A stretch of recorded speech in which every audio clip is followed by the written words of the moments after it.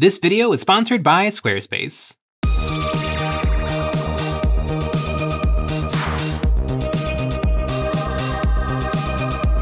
Hey guys, Jay here. Welcome to Models Memories Weekly, episode 99. Models Memories is a show about nothing and is filmed in front of a live studio audience. This is a show where I talk about my painting, modeling, and working experiences from the week. Now you might be thinking to yourself, Jay, you put out 3 YouTube videos a week. How could you possibly have more to say? Well, I do, and here goes. This week, Games Workshop showed off a new Seraphon model, gave us a deep dive on the new kill team, the Adeptus Arbites, and kinda have moved back on something that they've been working on. But first, I wanna talk about some squares. If you're looking for squares, then Squarespace is the place to be. They have all the squares in the form of dozens of award-winning templates so that you can have the website of your dreams. We all want something: fame, fortune, a bacon, lettuce, and tomato sandwich. And you know what's the only thing standing between you and achieving your dreams? Your own professional-looking website. With a whole suite of design tools, Squarespace offers flexible layouts, color palettes, fonts, photo editing, background banners, animations. No matter what you're looking for, Squarespace has you covered. And a whole host of social media features, including comment sections so that you can engage directly with your audience and get feedback to help you on your website journey. You'll get that BLT in no time. So head on over to Squarespace for a free trial. When you're ready to rock and roll, use our code EonsBattle to save 10% off your first purchase of a website or domain. Let's start off with that new miniature, because I love the Seraphon. Let cosmic power flow through your Seraphon with the Saurus Astrolith Bearers.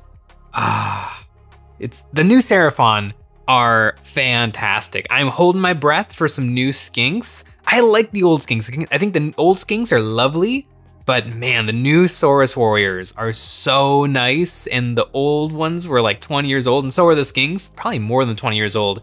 So I'd love to see what Games Workshop does with some new ones, but man, these guys look like what you actually think the Seraphon look like. Like if you play Total War Warhammer, that's what the Seraphon actually look like. And then if you like Google Seraphon armies and you see people's old Warhammer Fantasy Seraphon, they look a little rough. They look pretty rough, especially since they were on square bases because they had to be ranked up. And so everybody was like really tight next to each other because there was no room. But now that everything is moving to lovely round bases, there's a little bit more room to spread out. And yeah, I'm definitely gonna start a Seraphon army. I really hope that the stuff that they showed off at LVO becomes the new start collecting or combat patrol for the Seraphon, because I really want all those miniatures. And this model is beautiful. The gigantic stone banner, all of the lovely gold, the Saurus warrior with loincloth. That was a small critique I had for the old Saurus warriors, was they just had a bulge. They were smooth down there like a Ken doll. And so I think a very nice little kind of Aztec-inspired loincloth is a lovely detail. But man, am I excited to paint these guys. They just have so many things that are gonna be fun to paint.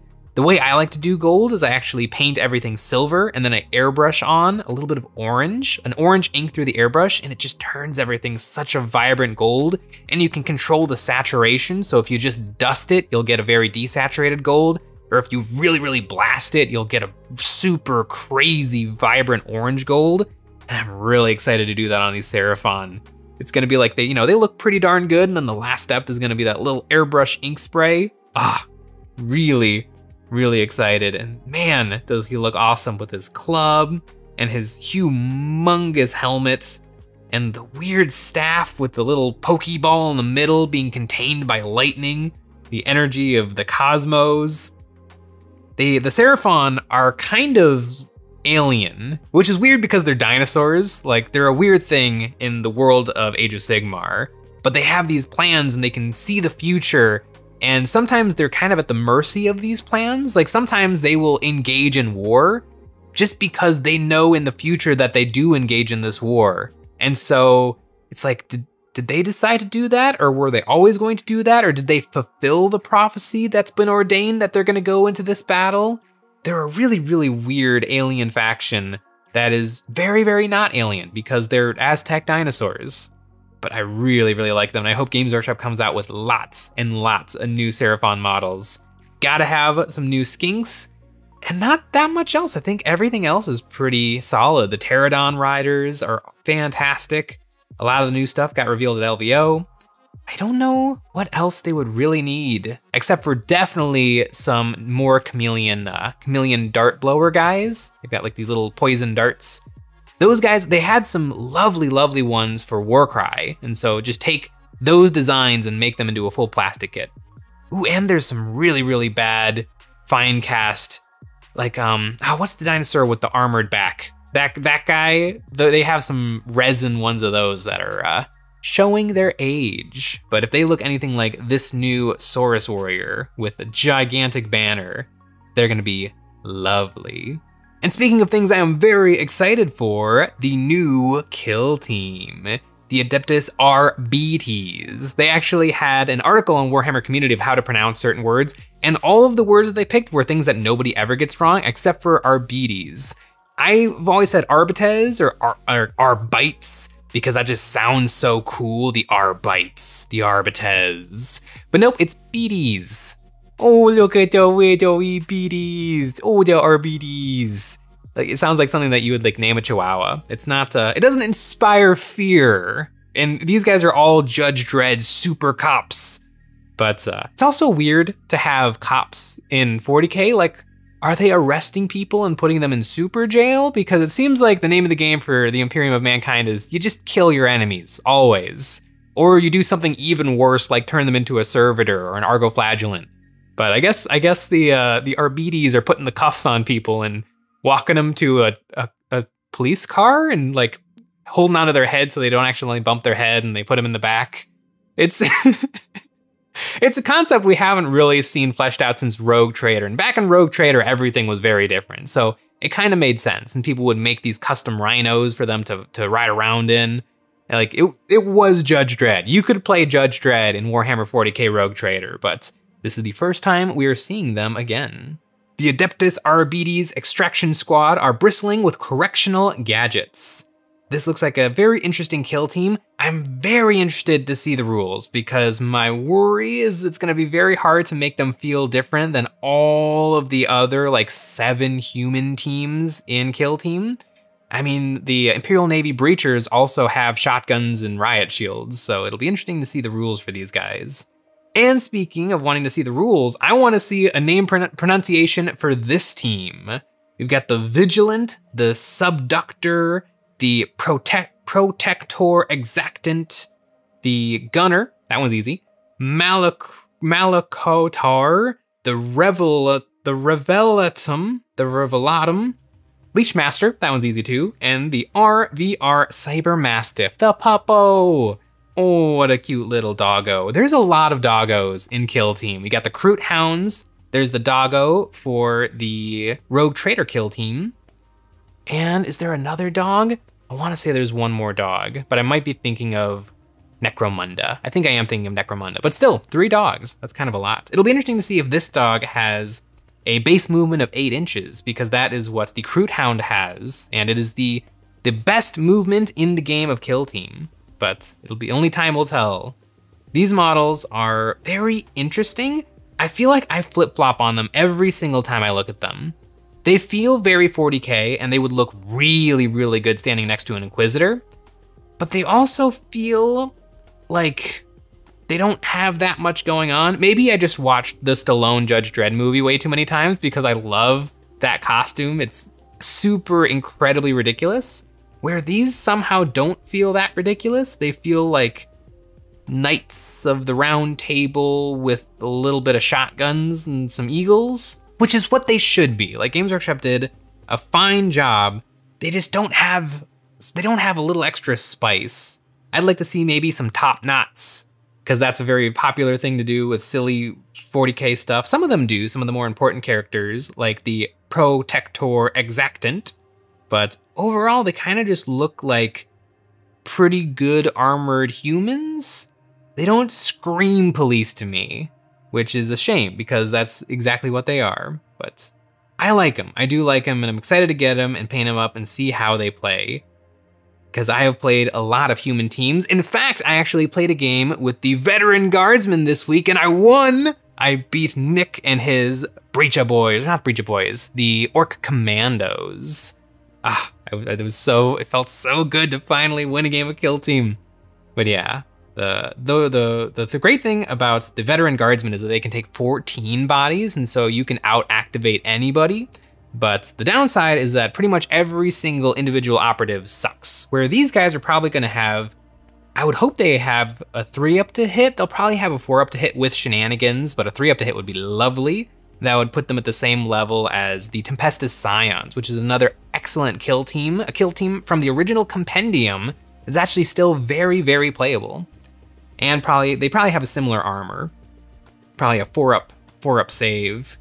These guys do fulfill a weird role in the Imperium of Mankind as the police, because in the world of Warhammer, there is only war.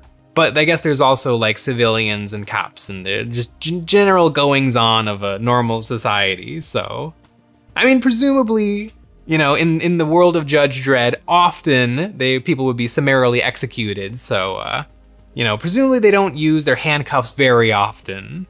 Also, there's not are they putting handcuffs on Gene Stealers or Eldar? Or you can't put a handcuff on orcs. You couldn't build handcuffs that could possibly contain their strength. Handcuffs would only be useful not even for humans, because you have super mega humans like the Goliath gang from Necromunda. Unless you had some ultra titanium handcuffs, you could not contain those guys either. So I guess in almost all situations, they would use the shotgun to detain or apprehend their suspect, as opposed to just reading them their Miranda rights. Wouldn't that be a wonderful thing? 40k Miranda rights. What would that be? You have the right to remain silent. Anything you say can and will be used against you in a court of law. Like, what would the 40k version of that be? That should be a Warhammer community article. Just somebody write some fun lore about that.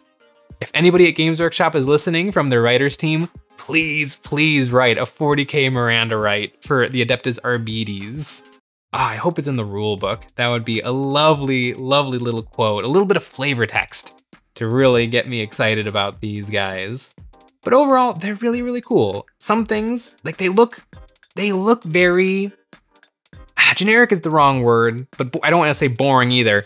But I almost feel like I already know what they're going to be. I mean, I see gunners, comm specialist, medic, the 2 generic close combat guys, the leader with a variety of weapons, but you're always going to take the really, really good pistol. It's just tricky. It's tricky to make a human team. That's why I loved some of the weirder teams, like the Kroot Farstalker Kin Band or the Necron Herotech Circle, because they're just weird, different stuff. I mean, a giant Cryptek on a 50mm base that can reanimate his fallen brethren. Like, I like when they have to really, really kind of throw out the rule book and come up with all new stuff, as opposed to, here's the 10 guys and we can use the template for a 10-man kill team. The Eldar fall into this trap a lot too. I mean, there's not that big a difference between the Void-Scarred pirates and the normal, like, 10 Kabalite warriors or 10 Eldar Rangers? Eldar Guardian Squad. Like, sometimes kill teams can feel a little samey, and that's probably just because there's 30.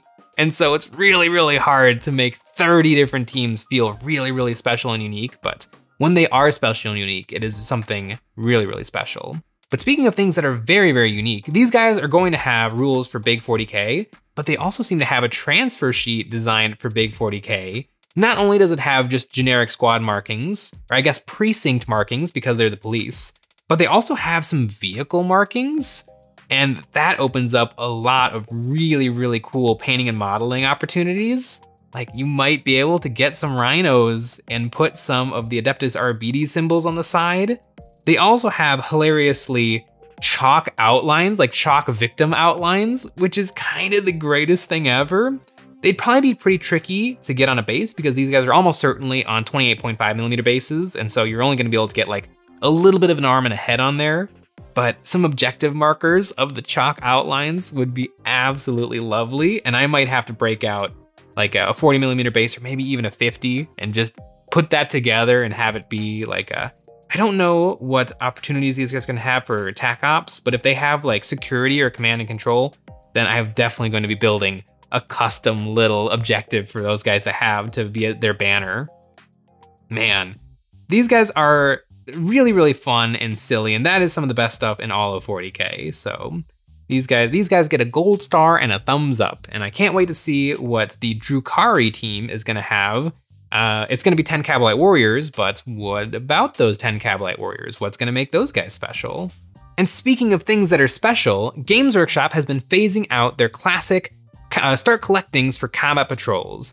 Now, start collectings were great because they were like $90 to $100. They came with a couple of 40K kits, usually like 3, and they were great because they were cheap and they got you some stuff. The problem with them was that they were a complete shotgunning of random stuff. Like the Imperial Guard one, I think, added up to almost 300 points of in-game units, and the Space Marine one was like 500 points of in-game units, and other ones were even worse. So the great thing about the combat patrols is that they are fairly balanced. You get about 500 points worth of army in the box, and it comes with the things you need like troops and an HQ and usually some sort of an elite unit. And the only problem with that is that they're really, really expensive at $140. And once you crack that $100, I feel like the decision to buy becomes really, really hard. But that is what we have now from Games Workshop, although for their new boarding actions 40K rules, they seem to be going back to the old start collectings. We saw this a little bit with the Space Marine and the Chaos Space Marine start collecting. The one that had Abaddon in it sold out almost instantly, but the Space Marine one is still available because it's not all that exciting. It comes with a Gravis Captain, or a Primaris Captain in Gravis Armor, which retails for $38, 5 Heavy Intercessors, which retail for $60, and 10 Assault Intercessors, which also retails for $60. And it sold for $110. So that was a pretty darn good savings in that box. And I don't know if anybody really expected them to do this for all of the factions, but it certainly looks like they are gonna be doing it for all the factions. Now, they're not truly start collectings because these are a limited thing, and so they're only gonna make so many copies, and when they sell out, they sell out. So I guess if you really, really want one, you should grab one. They're not gonna be a normal product, and we are gonna be stuck with the $140 combat patrols, but some of these boxes are really neat, and Games Workshop just showed off 3 more. The Necron Boarding Patrol comes with the Necron Ophidian Destroyers, Necron Warriors, which also come with 3 Scarab Swarm bases because those are actually built into the sprue. And weirdly, they don't show them on the box art, but they do include them in the box count of miniatures. And a squad of Necron Lich Guard and a squad of Necron Triarch Praetorians, which actually those guys are made from the same box. So essentially you're getting 2 boxes of those and you can build them however you want. And all of that stuff retails for $210 if you bought them separately. And if they're boxed up and they sell for $110, which I would expect they will because they just made 2 of these boxes for the Space Marines and Chaos Space Marines, and they sold them for $110, that is $110 in savings. Although I would argue it's not really $110 of savings because nobody is spending $50 on Necron Warriors. Necron Warriors have been super devalued by Games Workshop because they come in everything. Indominus had 20 Necron Warriors in it. All 3 of the starter boxes for Warhammer 40K have Necron Warriors in it. They are a big part of the, what's it called, Imperium magazine, the mail order. You just get a magazine and some models in the mail every single month. And so you can get Necron Warriors for about half that on eBay right now. So if you take like $20 off of that, it comes to $90 in savings, which is still very, very good. And I think this is a lovely, lovely spread of miniatures. The Ophidian Destroyers are a great kit, but I think a lot of Necron players probably didn't pull the trigger on them because in the beginning of 8th edition, or the beginning of 9th edition, Games Workshop dropped 13 new Necron units into the game, and 4 of those were destroyers. I mean, you had the Hexmark Destroyer, the Locust Heavy Destroyer, and so I think the Ophidian Destroyers were probably last on the list for most Necron players because they're very, very similar to Canoptek Wraiths, and every Necron player has Canoptek Wraiths because for a decade, they were the best unit in the entire Necron Codex. They could move incredibly fast, they hit like an absolute truck, and way back in 6th edition, they had a 3-up invulnerable save, which was arguably way, way too powerful. They've definitely been toned down. They used to hit on 3s, now they hit on 4s, which is probably the nerf that they needed. But these new Ophidian Destroyers are proper Necrons. The Wraiths hit on 4s because they're a Canoptech unit. They're just robots, but these guys are actually Necrons. So you're kind of getting the old Wraiths back, and I think that makes them a very interesting unit that not a lot of people have. Nobody cares about warriors, but nobody's gonna say no to 10 more. And the Lich Guard and Triarch Praetorians are a very, very interesting unit for the Necrons. It's a really, really good unit, and I expect that they're gonna perform really, really well on the new boarding actions type of terrain because they're a close combat unit with some phenomenal close combat weapons and a Necron body. So you get your reanimation protocols, you're just generally really, really tough. I think this is gonna be a really, really solid box if you wanna play on that style of terrain, or if you just want stuff.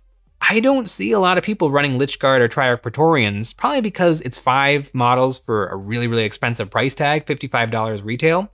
But if you get kind of all the things that you haven't bought before in a box together for a nice discount, I really like the look of the Necron Boarding Patrol. It is really, really solid. A box that is maybe not quite as solid is the Grey Knights Boarding Patrol. You get Castellan Crow, which is a really, really cool model that probably all Grey Knight players already bought.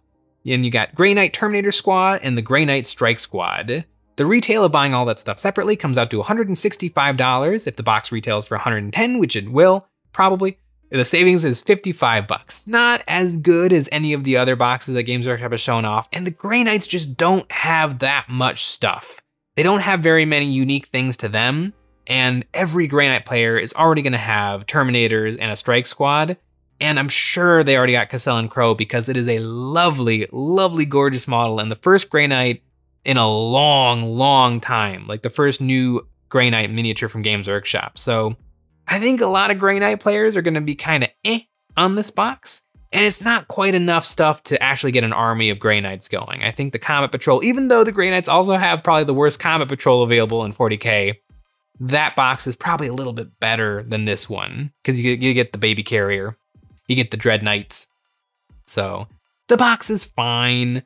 I'm not gonna be getting it because my Grey Knights are gonna be all Terminators, and so I can't take Castellan Crow or the Strike Squad because all of my Grey Knights are gonna be in Terminators, in Terminator suits. A few of them are gonna be in Dreadnoughts, and I suppose I will have 2 normal Space Marines as pilots for my gunships, but other than that, I don't want no pesky Space Marines. And the Tyranid Boarding Patrol is another interesting one. You get a Genestealer Brood, a Brood Lord, and 2 boxes of Tyranid Warriors. If you were to purchase all that stuff separately, it would come out to $197 retail for a savings of $87, so almost identical to the Necron box. And I think it is also a very, very good mix of units. Now, the only downside of this box is the Genestealer Brood, and Genestealers are an excellent unit, but they are old as dirt. The Genestealer box came out in 2004, and you only get 8 models in the box instead of 10, because for some reason there's always been 8 models in the box instead of 10. I don't know if that's because when Games Workshop originally made their Start Collecting box, they were short on sprue space, and each sprue, 2 sprues of Genestealers comes with 4 Stealers. So it's a 4 sprue kit. And if they put in another 2 sprues, you would end up with 12, which is too many. I mean, it's not really too many, but you would often leave 2 models off to the side and not play with them. The Genestealers desperately, desperately need a refresh because they are one of the most popular iconic things in all of Warhammer, and their models are so old and terrible. I've put together about 30 Genestealers, and they're a nightmare. They have 6 limbs, and every single one of those limbs has horrible, horrible mold lines that need to be scraped off, and you end up rubbing off a lot of detail, and there's not that much detail in there originally because they're hand-sculpted models in plastic, but they're hand-sculpted models, and so the details are a little bit soft and mushy, and they're all posed the same. You have a lot of freedom in the arms, but all of the heads have to be looking directly forward because they have really, really weird necks, and Genestealers should not be on 25mm bases. I don't know why they're still sold on 25mm bases. I guess it's because the way that they're designed fits perfectly into the slotted 25 base, and it would be there'd be too much room on the slotted 32mm bases, but they should be on 30. I put together all of mine on 32mm bases because They are ridiculous. They chain so easily when you try to move them around each other. It's like monkeys in a barrel. As soon as you move one, it's grabbed onto 3 other models and yanked them with them. If you try to pick up a Gene Stealer, you got 3 more hanging off of it as it goes through the air. The Gene Stealers are terrible. Games Workshop, 10th edition, all new Gene Stealers. We desperately, desperately need them. They're only $35, which is cheap by Games Workshop standards, but if they tried to sell them for 1 penny more, man, would that not be worth it at all. The Broodlord is also a really good get. If you want to run a lot of Gene Stealers in your army, you definitely should have a Broodlord, and it's great to get a deal on Tyranid Warriors because Tyranid Warriors are $60 for 3 models. They're very big models, standing on 40mm bases, but it's upsetting because you kind of need a lot of them. If you want to run Tyranid Warriors in your army, you kind of need to load up. I know some armies were running 12, and man, does that add up really fast when it's $60 for 3 miniatures. And it's a hard unit to buy secondhand because each Tyranid Warrior has at least 6 weapon options. And if you want to make sure that you get the weapons that you want, you almost are forced to buy retail so that you have all of the bits you need. So yeah, getting 6 of them in this box for a nice discount is really, really nice. I might have to buy this box just so that I can have all of the things that I would want for a kill team. The only problem is I already have a Broodlord, so maybe I can sell that model or give it away. But still, it would still be worth it to get a deal on the Warriors, because man, our Necron or Tyranid Warriors really, really expensive. But it's a good kit. It's a good kit, and you get a really, really nice savings. Not exactly as nice as the Necrons. But again, the Necrons are also, you can find them really, really cheap secondhand because Games Workshop, this has been the edition of the Necron, so. And hopefully the next edition will be the edition of the Tyranids, because I would love to see a Tyranid range refresh. The Tyranid, a lot of their stuff is really, really old, but a lot of it really, really holds up. The Swarm Lord and the Flyerant is one of the most beautiful kits Games Workshop has ever made. Some of their newer stuff I'm not overly in love with, like the Harpy and the Mycetic Spore Mine, the little booger with tentacles and guns sticking out of it. It's an okay model, but I mean, they're not gonna redo that one because it's a pretty darn new kit. I think it came out in 2016, but I've never been the biggest fan of that particular unit. But maybe we'll get something like a little drop pod, like a little tiny drop pod for the Tyranids that you can house maybe like 3 warriors or 1 squad of Ormagants or Termagants. Also, the Ormagants and Termagants I go back and forth on. They're actually very, very nice, but they're also very, very old, coming out at a similar time to the Gene Stealers in 2004. They could probably use an update, and you could probably get them both into the same kit, an Ormagant-Termagant combo kit, with some Ripper Swarms, because similarly to the Necron Warriors coming with Scarab Swarm bases on the Warrior Sprue, the Ormagants and Termagants each come with a smattering of Ripper Swarms and 40mm bases so that you can build that unit, because for some reason, those units have actually never been available separately. Except on Forge World. Forge World for a short amount of time sold oddly different looking tiny spindly Necron Scarab Swarms, so you could buy them from Forge World, and they do still sell lovely Ripper Swarms for the Tyranids. That's like, got like a dozen Ripper Swarms all piled up. It's like a little wave of little goblin-y gremlin bugs. It's kind of awesome. But yeah, some really weird. Games Workshop has been doing a really good job of doing the housekeeping that they need to do to make their game a lot more modern and make a lot of things make sense, because 40K is 35 years old and a lot of stuff doesn't make any sense. But if they fix all of their old armies and they come out with lots of really, really cool old stuff like the Adeptus Arbites, I think that they are gonna be in a great spot.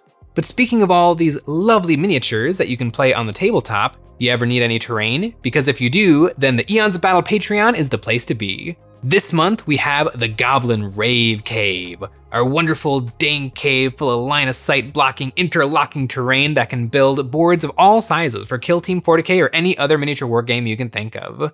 We also make one extra episode of Eons of Battle every single week where we take a look at our viewers' miniatures and give them some critiques and ideas of how to improve their painting. We host live Discord hangouts and painting guide PDFs. And we have a new tier where you can get your name on one of my Black Templar Space Marines and you can join the crusade. And if you're looking to pick up any miniatures or games, you should shop at Valhalla Hobby. They have a great selection of miniatures at a great price. And if you use our code EOB23, you can save 5% off your first purchase and help support the show. It's been a wonderful week of hobbying. I got a bunch of kill team in and I won most of my games. The last one was a pretty darn close game. Nick's behind the camera, he's nodding his head. Yeah, it was really, really close. I definitely didn't get tabled, but and I'm very excited for the new Adeptus RBTs, although I'm not super excited about the name. Thanks for watching.